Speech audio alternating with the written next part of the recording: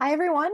Welcome and good evening. My name is Nell Pepper, and on behalf of Harvard Bookstore, the Harvard University Division of Science, and Cabot Science Library, I am so pleased to introduce this virtual event with Suzie Sheehy presenting her book, The Matter of Everything: How Curiosity, Physics, and Improbable Experiments Changed the World, in conversation with Greg Kestin. Thank you so much for joining us virtually tonight, especially for this rescheduled event. Thank you so much for joining us. Tonight's event is the latest installment in our Harvard Science Book Talks series, which works to bring the authors of recently published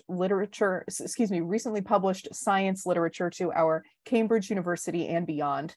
To learn more about our other upcoming events, you can visit harvard.com and sign up for our email newsletter, or you can check out the page harvard.com/science for the Science Talks schedule. I'll also be posting a link in the chat to our Science Research Public Lectures YouTube channel, where you can view previous talks that you might have missed. This evening's discussion will conclude with some time for your questions. If you have a question for our speakers at any time during the talk tonight, you can click on the Q&A button on your screen, and we will get through as many questions as time allows. This event also has closed captioning available. Depending on the version of Zoom that you are using, you may need to enable captions yourself by clicking on the closed caption button on your screen. In the chat, I will also be posting a link to purchase copies of The Matter of Everything on harvard.com.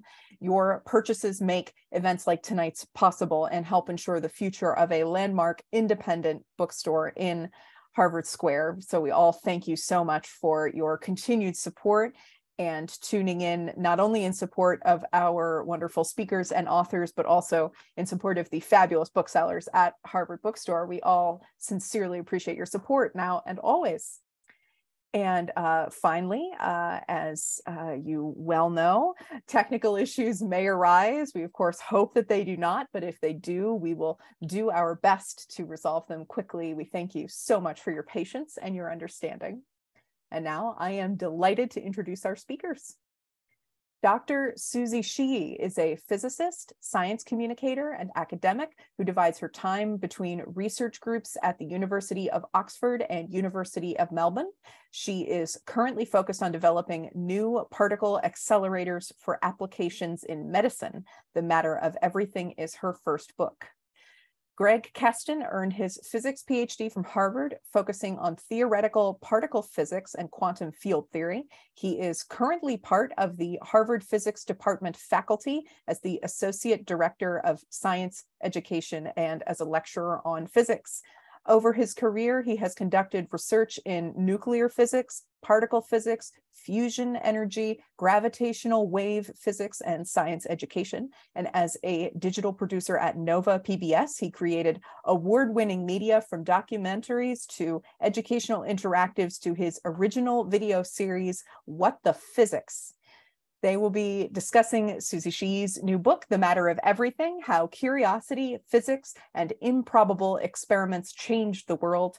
In the book, accelerator physicist Suzie Sheehy discusses 12 experiments which shaped our understanding of the cosmos and how we live within it. The Guardian praises Sheehy's journey through the history of particle physics reveals the extraordinary ingenuity of experimental scientists and their selfless dedication to answering big questions about matter and the universe. I am very pleased to turn things over to our speakers. The digital podium is yours, Greg and Suzie. Thank you so much. We'll just wait for Greg to come in.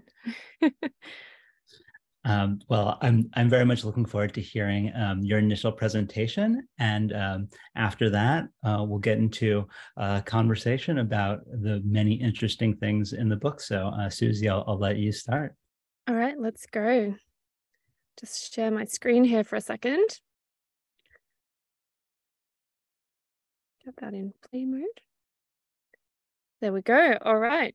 So, as Nell was saying, the book that I'm talking about, The Matter of Everything, is kind of an adventure and discovery in physics.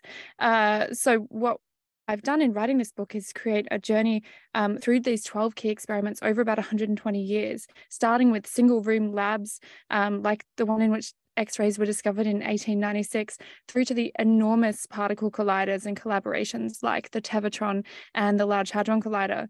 And through these stories, the idea is that we experience what it's like to be a physicist and how they overcome these immense challenges, from the craft of glass blowing, rewriting all their intuitions about how nature works, and eventually mastering international diplomacy, all in the name of discovering more about our universe. And the story that emerges is one of experiments leading to discoveries and innovations, which have given us a vast amount of our modern technology, from cancer treatment to the World Wide Web. And rather than try and fit all 12 experiments in one talk, I thought as an intro, I'd like to share 5 sort of themes and ideas that came from writing the book, along with a couple of the little stories that happened throughout. So the first thing I'd like to share with you is the idea that how we know is just as important as what we know. As Nell said, in the book, I celebrate experiments. And to my surprise, it seems that experiments are massively under-celebrated in physics and popular culture. Most physicists, not all, but most, come in sort of one of 2 flavors: either a theoretical physicist whose focus is on developing new conceptual ideas, usually using mathematics, like Albert Einstein, Werner Heisenberg, or Max Planck.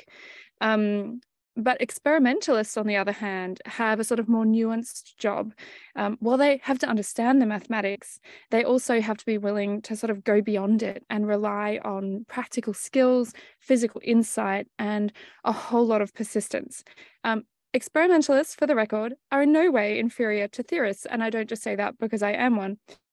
But we can't know anything at all about the real world without actually getting in there and conducting experiments. And there's kind of 2 ways in which experiments can lead to new discoveries. And the first is the one that you're probably a bit more familiar with, which is where a theorist puts out an idea or a theory and predicts something, and an experiment is designed and conducted to kind of confirm or deny or find evidence for or against that particular theory. So a recent example of that would have been at the Large Hadron Collider on the border between Switzerland and France, the idea of testing the prediction of the existence of the Higgs boson, the particle that sort of underpins the mass of other particles in our theories. And this was first predicted by 3 guys, Brout, Englert, and Higgs. And it took decades, thousands of people, billions of dollars to build the experiment, the Large Hadron Collider, which discovered the Higgs boson in 2012. Now, the 3 guys who predicted it, the theorists, got the Nobel Prize, but the experimenters, I bet you can't name a single one of them.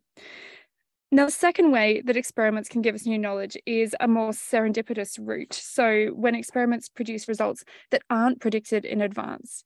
And doing this kind of experiment requires the ability to ask good questions and persistence and a whole lot of luck. And we tend to celebrate those who got lucky, but within the stories in the book, I also want to celebrate just those who got in there and did the work in the first place.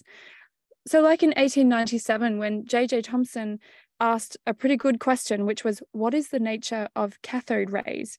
And he realized that to understand if the rays inside these glass tubes were particles or a form of light, he had to establish whether or not they carried electric charge, whether or not they had a mass. And he undertook a series of really clever experiments and overcame the problems that previous experimenters had to establish that, in fact, cathode rays were tiny charged particles, the first subatomic particles, which we now call electrons. Now, within a couple of years, Thomson had actually explained the physics of how electrons flow out of electrodes and into the glass vacuum tubes, which turned out to be exactly the knowledge that engineers needed to create vacuum valves, amplifiers, and other devices. And this actually gave birth to the entire electronics industry: radio, telecommunications, computers, the whole lot. And without these electronic valves, based on the theories that Thomson developed through his experiments, even rock and roll would never have happened, because we wouldn't have had those beautiful amplifiers. Which brings me to my second key point, which is that the results of curiosity-driven research grow in usefulness over time. So not just Thomson's, but there's many other examples. That's because new discoveries make new imaginings possible and can lead us to new creative and innovative ventures.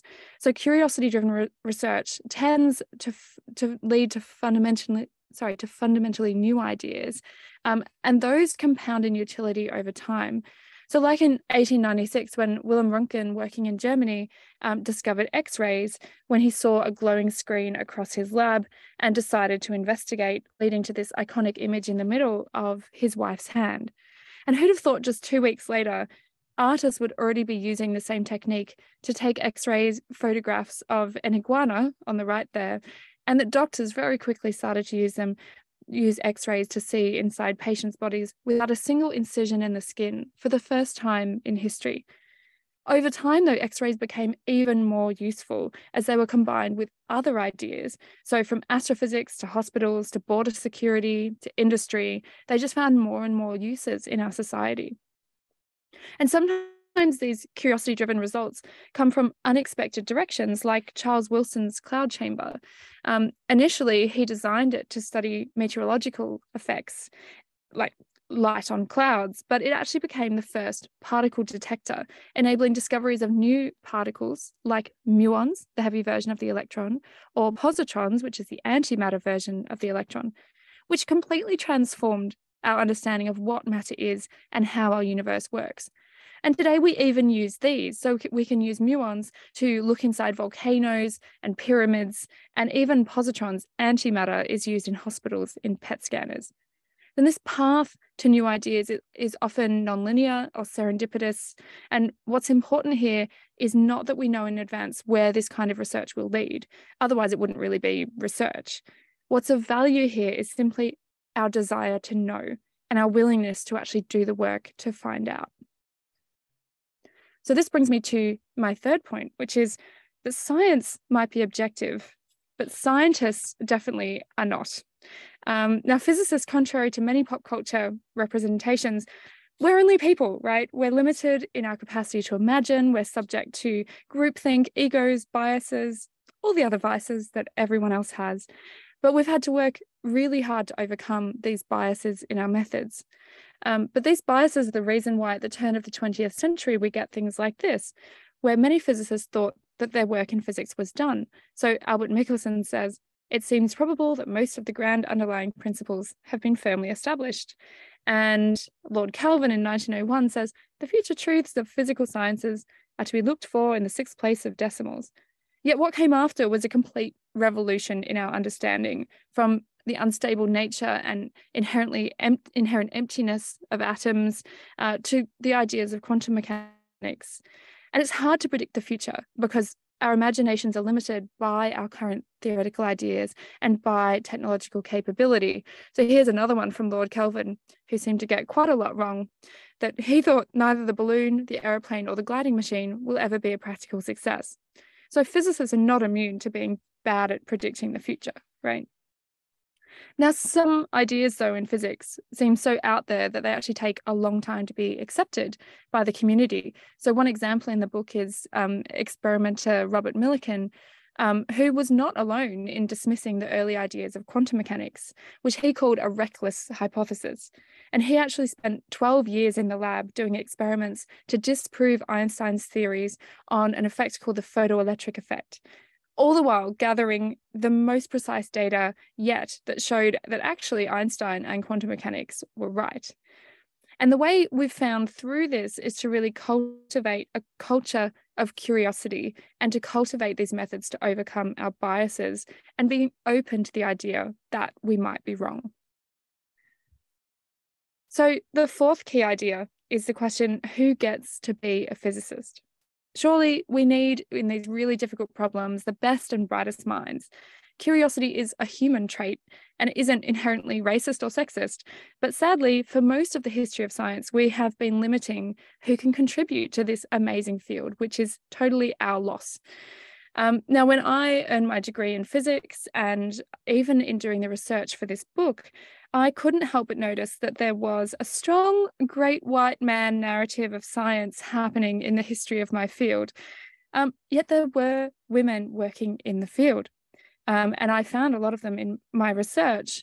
Amazing scientists like Harriet Brooks, who's in the middle here, working with Ernest Rutherford in Montreal in the early 1900s, whose experiments helped us understand that radioactive elements can change or transmute into one another. Or Marietta Blau, working in Austria, whose unique background in both photographic techniques and physics allowed her to create a new type of particle detector known as a photographic emulsion that led to countless discoveries and won a number of other people Nobel Prizes, but not her, even though she was nominated numerous times. And even Indian physicist Bipa Chowdhury, who I'd never heard of before I wrote this book, whose first authored Nature paper on her discovery of 2 different new particles wasn't enough to clinch her the Nobel, which went to a man a few years later for almost the same discovery, albeit he had better equipment. Now, these stories are not isolated. Women have always been interested in physics and have always made amazing contributions, but they have been discouraged, shut out, and had those contributions overlooked or attributed to their male colleagues or even relatives. And our society today tells us that women don't look like physicists because we don't have the stories of women physicists who went before.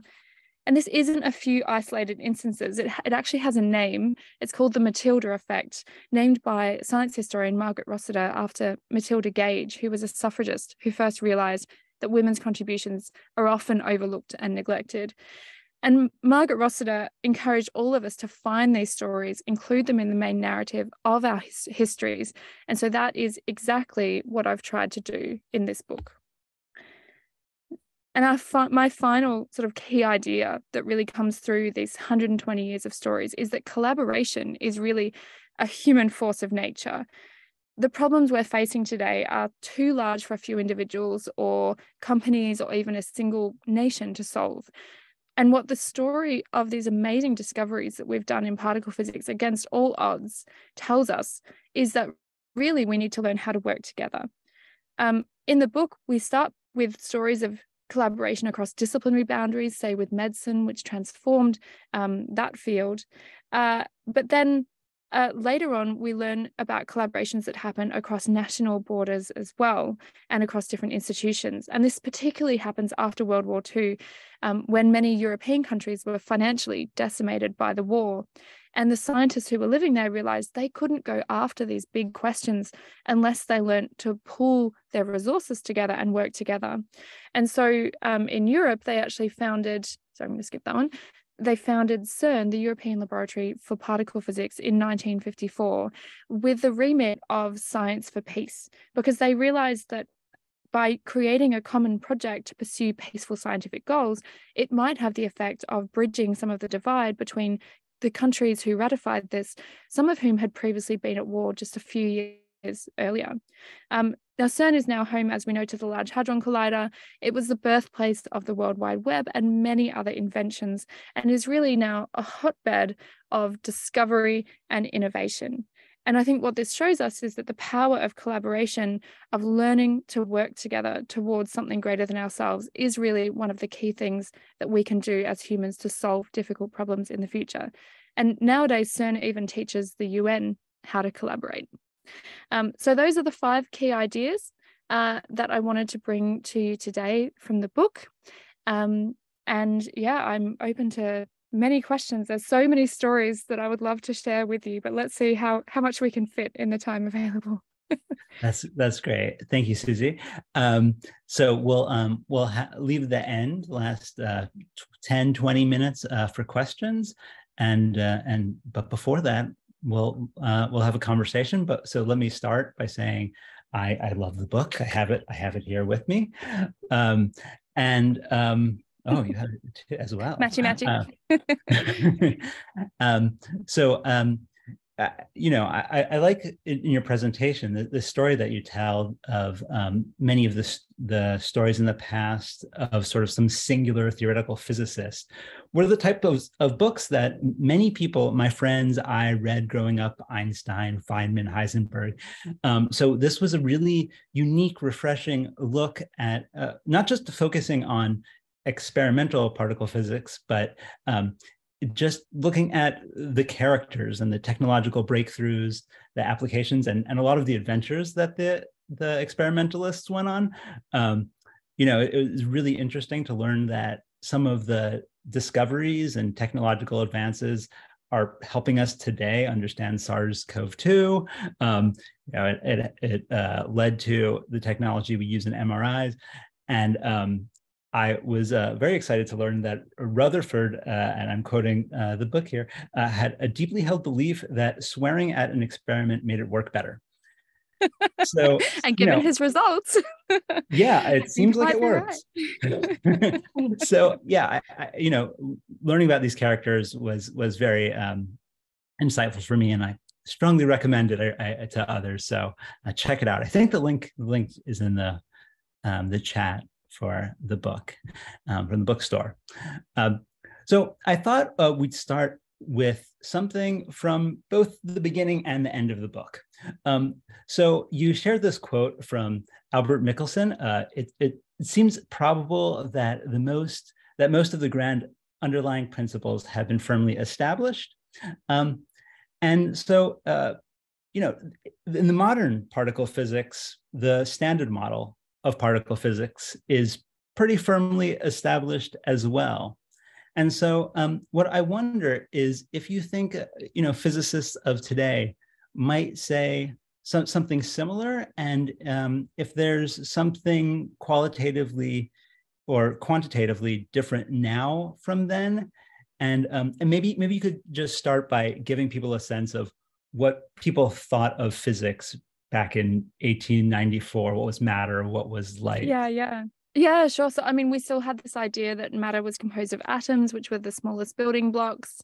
We knew about gravity and we knew about electricity and magnetism, but we didn't know that there was even a nucleus in the atom. So we didn't know anything about any of the nuclear forces. So, for example, we couldn't explain how the sun shines, or, even sort of the evolutionary processes of the universe, or we sort of thought that light, we knew that light was a spectrum in the visible sense. I think we had already discovered ultraviolet and infrared, but had no idea, or only really discovering and working with the idea that electromagnetic radiation went well beyond that, and even X-rays being a high energy form of light.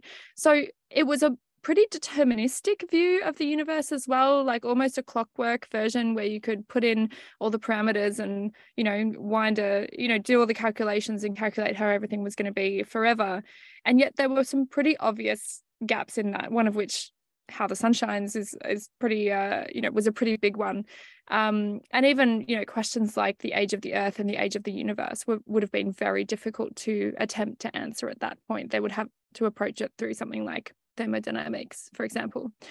So what happened through these key experiments, and a number of them are in the early stages of the book, so things like the discovery of the electron in X-rays, the discovery that the atom has a nucleus, the first ideas of quantum mechanics, and this idea that light itself might be composed of quanta or particles, starts to really break down this existing finished view of physics in the universe.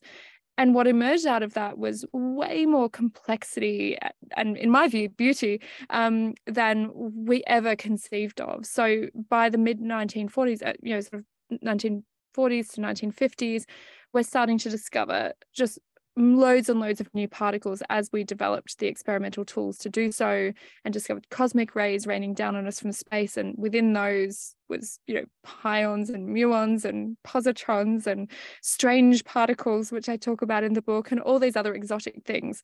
And then the work really is to get in there and do that in a predictable enough way that you can study these things in detail to try and figure out, well, is there an underlying structure? How do the forces inside the nucleus work, et cetera, et cetera. So that's really the big adventure that we go on. And then at the end of the book, basically from the 1970s onward, we get this standard model of particle physics, which is the one that most of the books out there in particle physics are going to tell you all about, while they neglect the experiments. But this is, the theory that brings together all of our current understanding of the strong and weak nuclear force, electromagnetism, and it doesn't include gravity, which is a bit of an oversight. And so we have this theory, and it can predict what happens in our particle colliders to like 1 part in a billion. Like, that's an incredibly precise thing. And even at the Large Hadron Collider, the prediction of the Higgs boson was within that theory. So that was kind of finding the final piece. And what we really want to find then is physics that goes beyond that.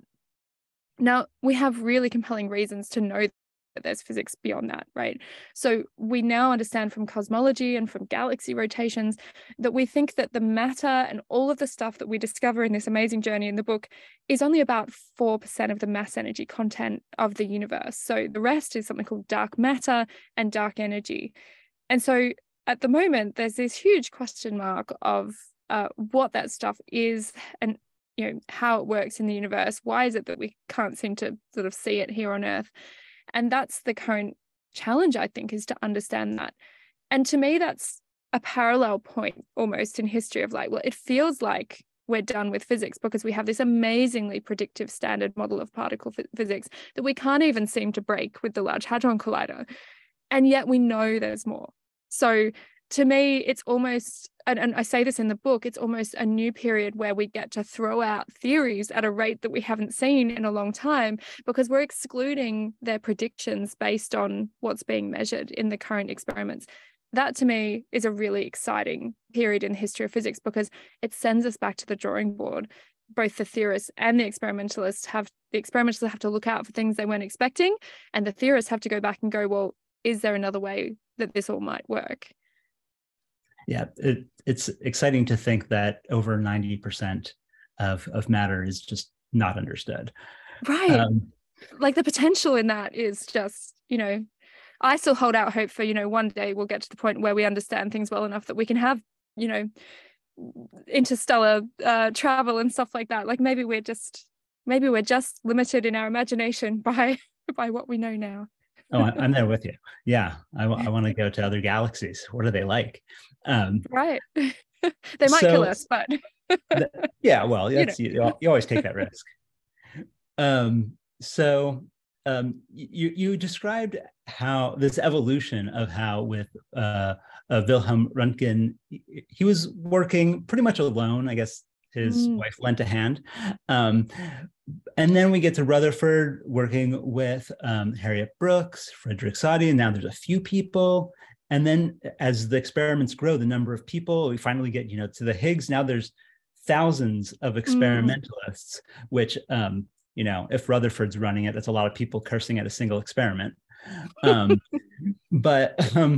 So my question is, do you think that the future discoveries in particle physics, say, are going to come out of these big collaborations? I mean, is there still going to be discoveries out of some sort of tabletop small lab experiment? That is a huge question right now because, both are happening and both are important. And it's also an interesting thing also about choosing as a scientist, like, well, where am I best suited? Like, do I enjoy being part of one of these big collaborations? I have colleagues here in Australia, for example, who were part of the Higgs boson discovery, part of the ATLAS experiment at CERN, and they still work on it a bit. But I tell you what, those 4 a.m. meetings with CERN get really old really quickly. So, like, does your lifestyle allow you to do that? So instead, they're now building a dark matter detector experiment, the first one in the Southern Hemisphere. And that means that they'll be able to sort of run their own experiment, but then that's still a collaboration with other similar experiments around the world. It just means that, like almost lifestyle wise, that's the way. But of course, we don't always just choose what we do based on lifestyle. That's why they were doing the 4 a.m. meetings in the first place. And the question is, physics-wise, do we need both of these approaches? And I would say that the consensus among most particle physicists is absolutely yes. And I think part of making those smaller and either more specific experiments or, easier to build and analyze experiments is to try and have this broader view of, like, is there something out there that we haven't thought about or seen before? And there's all sorts of interesting experiments even over in other areas like condensed matter physics that might have an impact on our understanding of particle physics or cosmology eventually, because at some level it's physics, it all is interrelated, right? But it tends to be that to have the greatest reach in terms of energy especially, you do need these big collider experiments.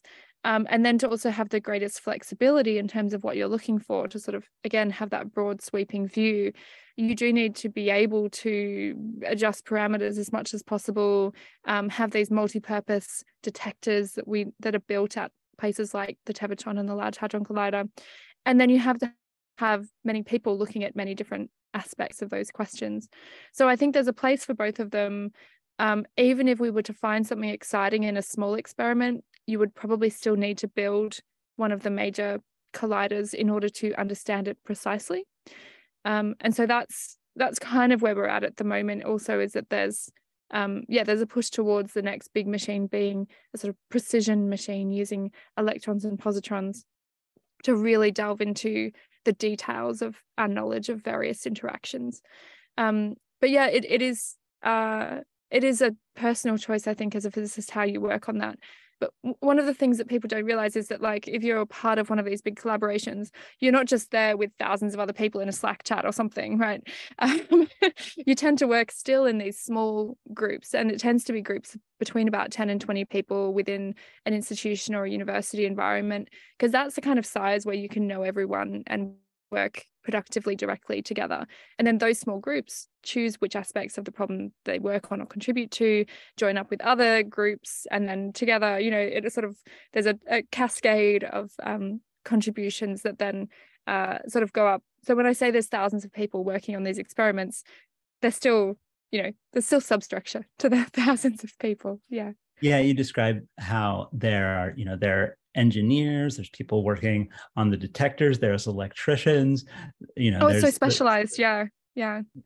So I mean, the technology that's needed is so advanced that even if they're not there with you, these thousands of people are not in a room together. In some ways they are with you. Yeah.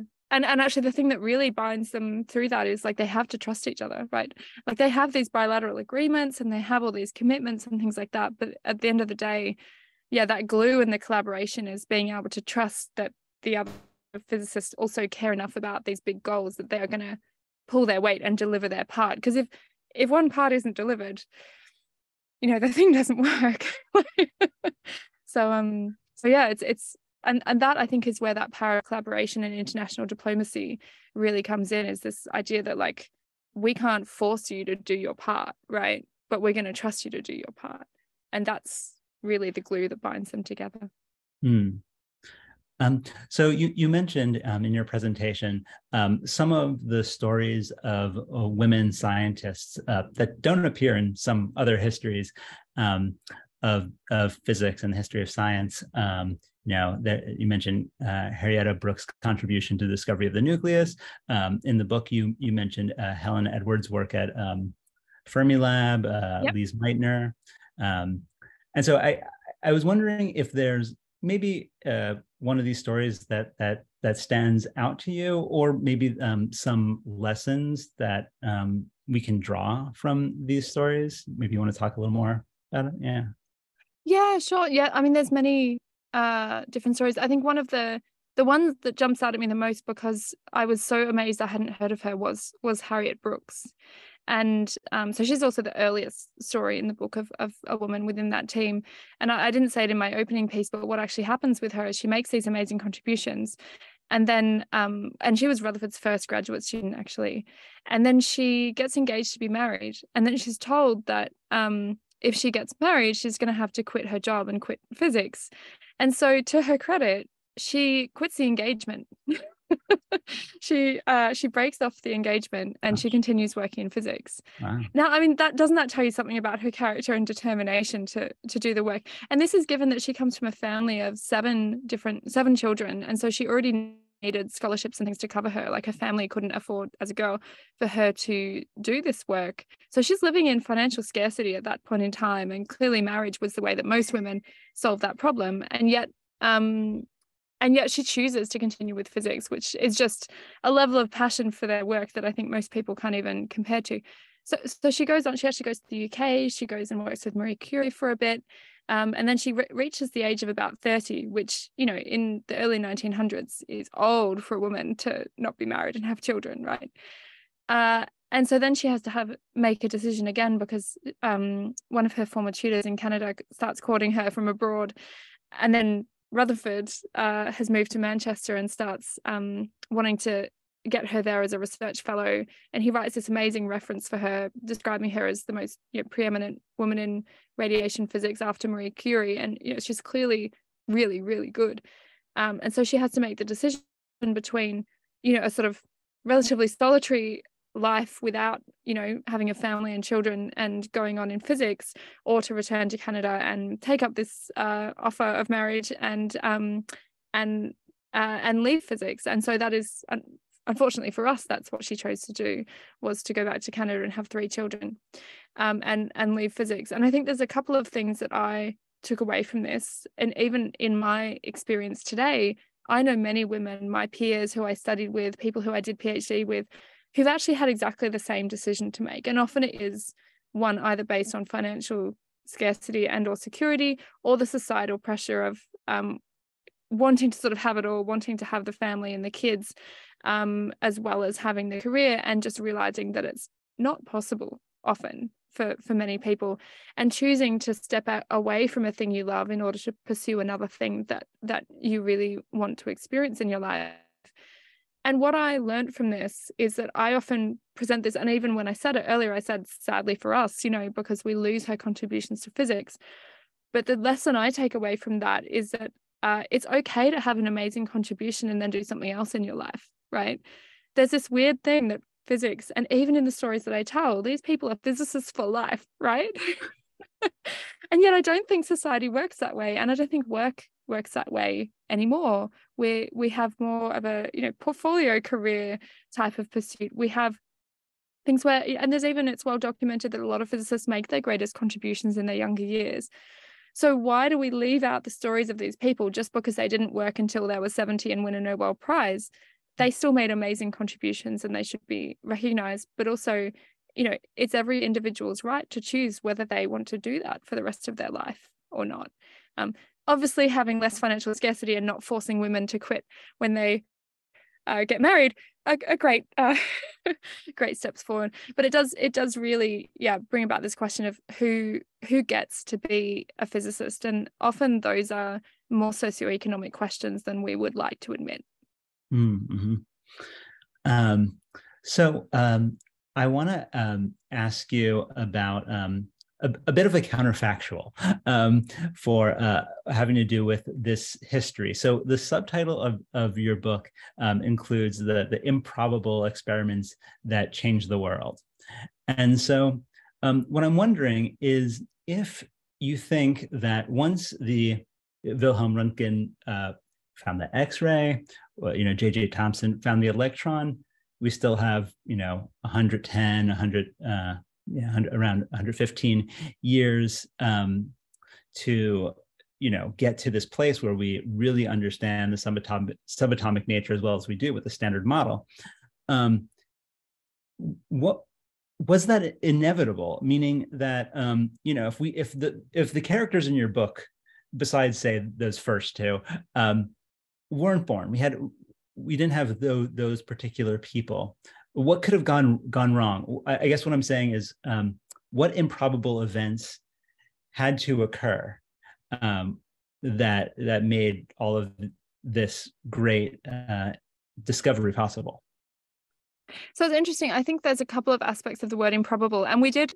This is actually a new subtitle for the US Canadian version. The subtitle for the UK version was 12 Experiments That Changed Our World, and we prevaricated a lot over this new subtitle and even the word improbable. So I'm glad that you picked up on it and asked the question, because I asked myself, I was like, oh, that's an interesting reflection from my editors inserting the word improbable, because that wasn't one that I inserted myself originally. And then I thought, well, as you've asked, are these experiments improbable? Are the questions that these people have asked improbable? Would it have been different had we had other people asking those questions?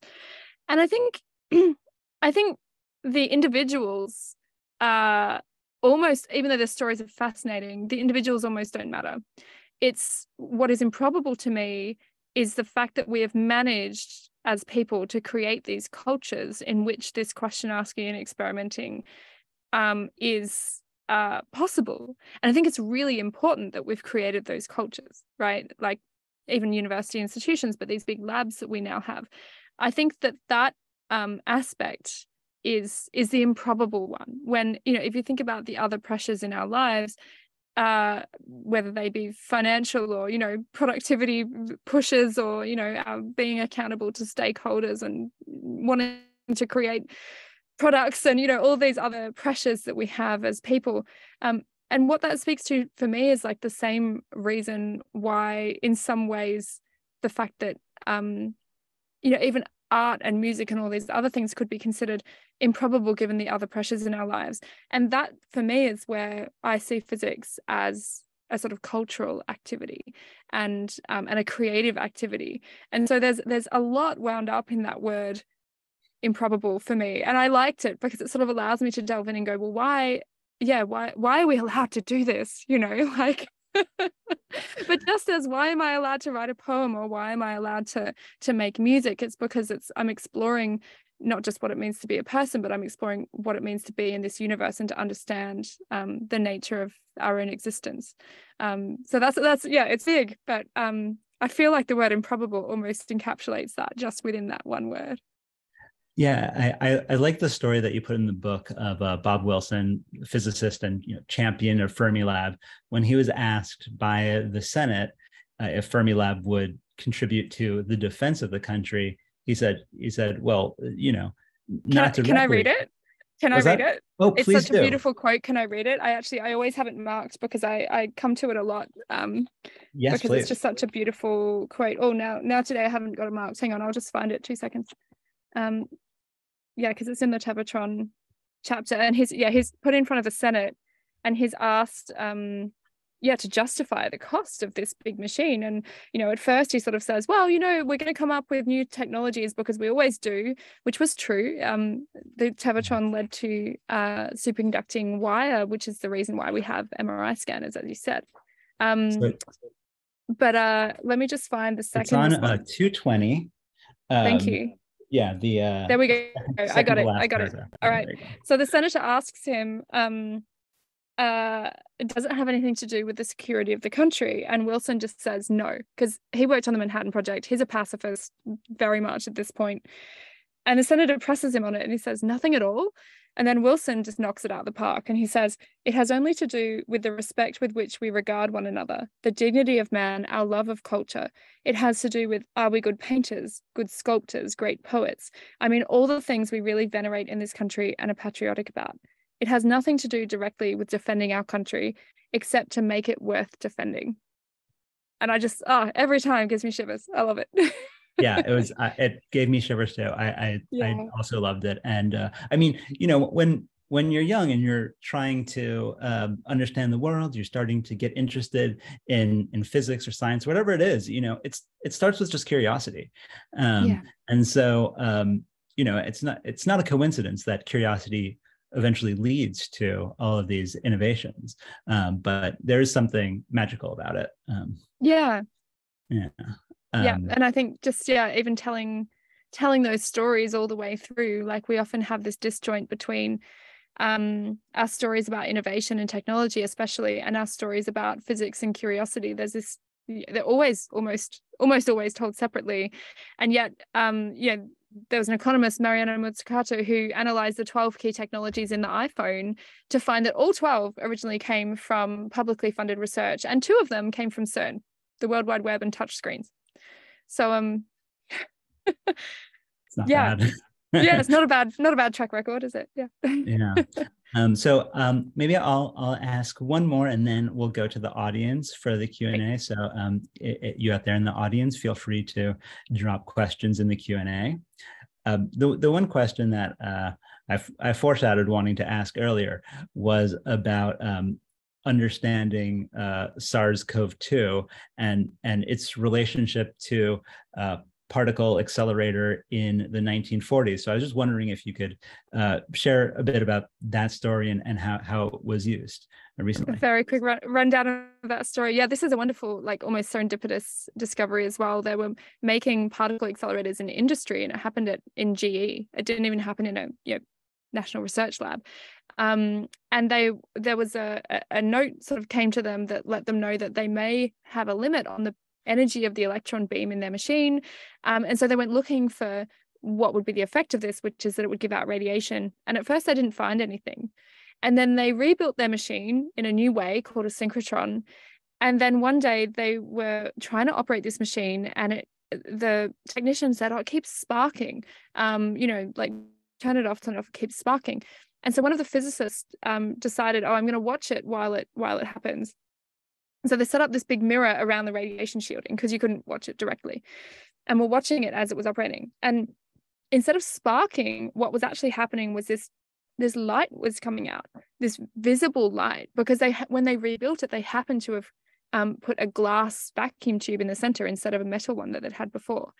And it was one of the most beautiful and quick experiments that had ever happened, because this theoretical prediction of electrons losing energy in this machine was able to predict that the color of the light would change depending on the beam energy in the machine.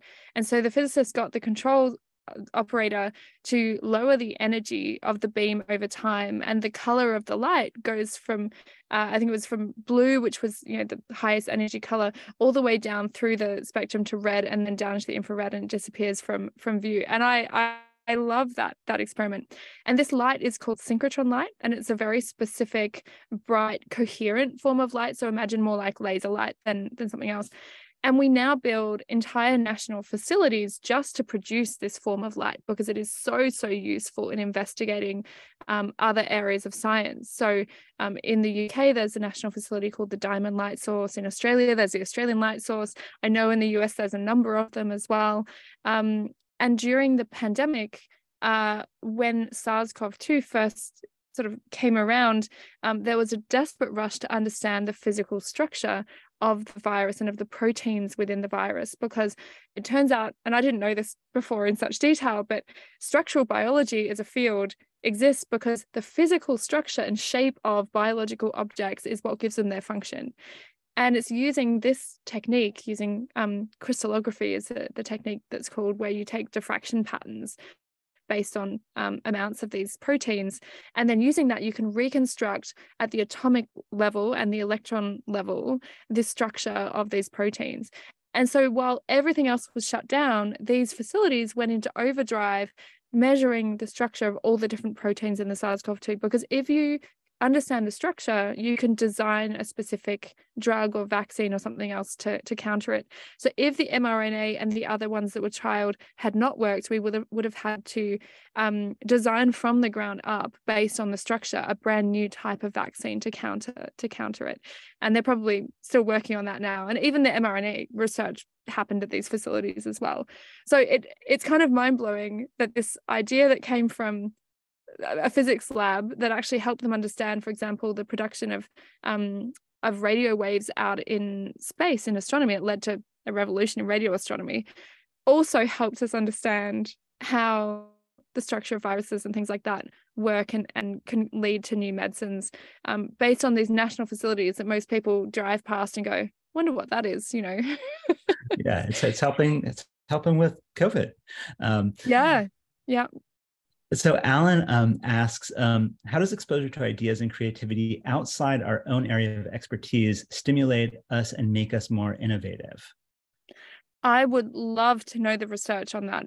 So since writing the book and realizing this incredible story of curiosity and creativity, and knowing that a lot of these scientists had interest in other areas, whether that's in the arts or things, I think there's something in that.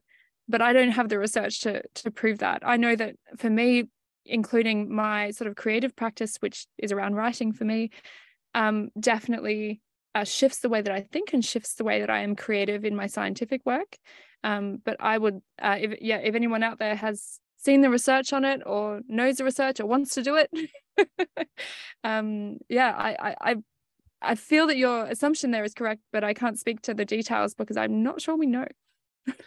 I loved this story of the Lawrence brothers, who one was a physicist, the other's a doctor, and then they were able to use radioactive phosphorus to help to with? treat leukemia at first. Yeah. But it brought about, so this production of radioisotopes from the cyclotron, which was a machine that Ernest Lawrence invented, and then this collaboration with his brother, who comes over the summer to do some pretty rubbish but very important experiments using mice, leads to this idea that these radioactive isotopes can be used in small quantities in the body to either trace out things like highly metabolic regions and the function of, say, the thyroid or the heart, or to deliver radiation to specific regions as well.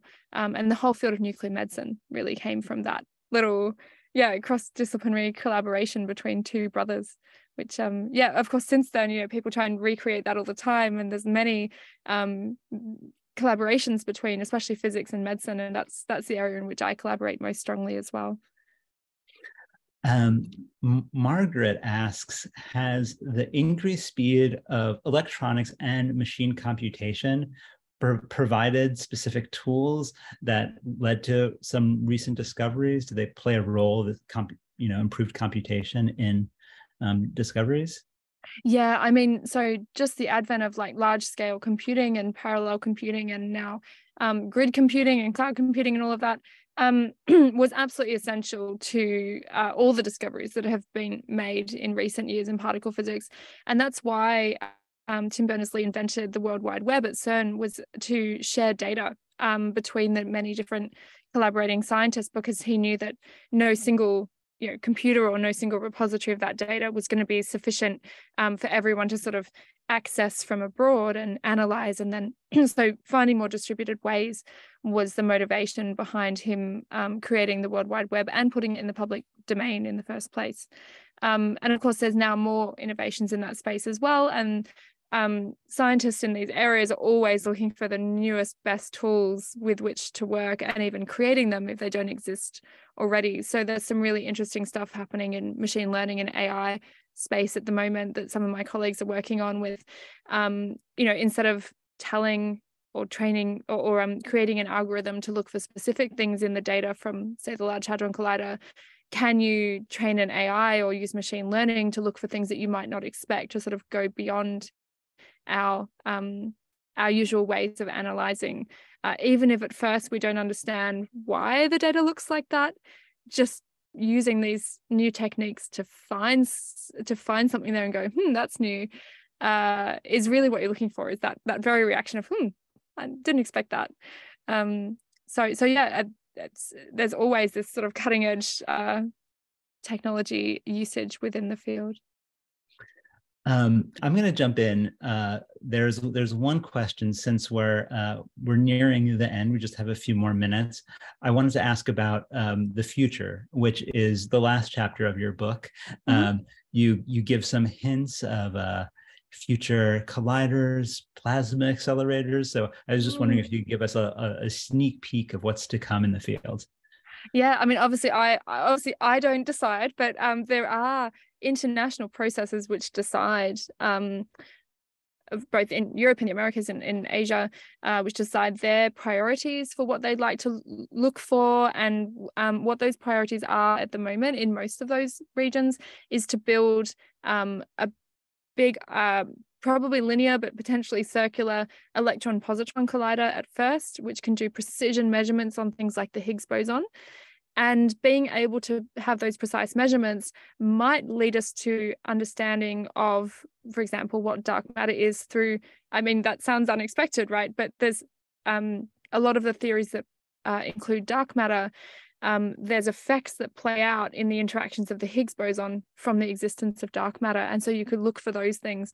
But the current colliders, the proton colliders, are way too messy to do that. So we would need a precision machine. Some of those ideas are like ready to go, ready to build, and it's just awaiting whether or not funding comes through and whether or not there's enough scientific motivation and they sort of know what they're looking for sufficiently to build it. But there are other ideas and technologies coming along the line. So one idea would be to build, and this has sort of come back into the zeitgeist in the last couple of years. This is really, hot off the conferences, is that people are now reconsidering the idea of building a muon collider, where you smash muons together, which are also precise, but they but they don't radiate as much as electrons. So you can make the machine physically smaller than you would for an electron machine, but they're very, very short-lived. And that's the challenge, is producing them, and then you have to cool them down and condense the beam down and then get them to collide in like fractions of a second. And that's very, very challenging. So with each new idea comes new challenges. The plasma accelerators are a particularly exciting one. And there's just been a really interesting result come out of a CERN experiment called Wake, which is where they're using a proton accelerator, they're smashing that into a gas chamber full of rubidium. That sets up a sort of plasma wave, which has such strong electric fields that you can then inject an electron beam in, and that electron beam gets accelerated.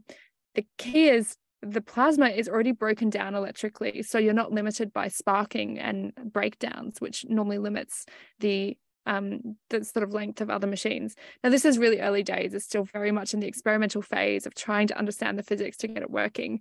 But they did just have a little breakthrough, which is that they've realized they can get the protons that set up this wave to do it in such a way and to control it in such a way that they can really control how the electron beam is accelerated. And they didn't know they could do that at first. So it's been a lot of learning in the physics of the plasma and the physics of all the beam interactions with that plasma.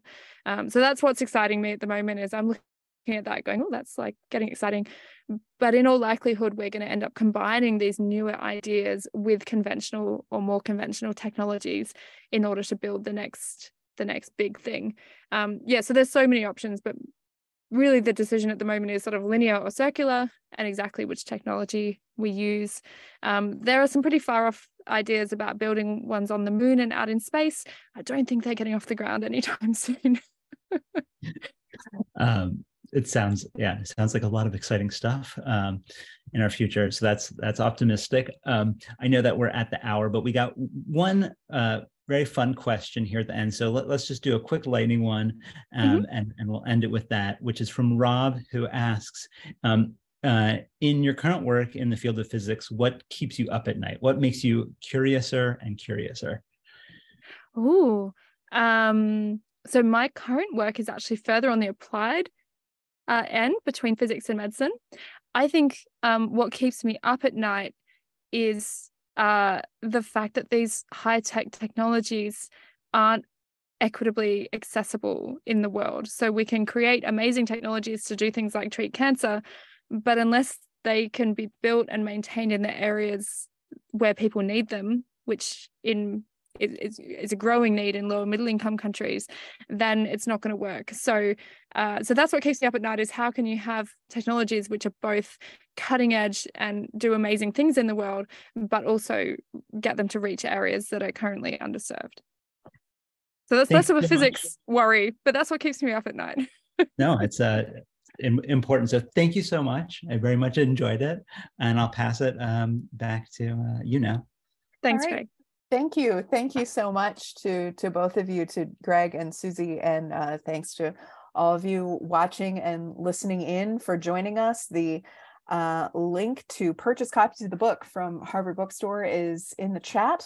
Thank you so much for supporting your local, or maybe not local, independent bookstore if you're joining us from wherever you may be. On behalf of Harvard Bookstore and the Harvard Division of Science and the Cabot Science Library, have a good night, or there could be Australia, whatever time zone you're in. Have a lovely day. Stay well and keep reading. And thank you so much again to Greg and Suzie. Thank you. Thanks, Nell. Thanks everyone for coming. Bye.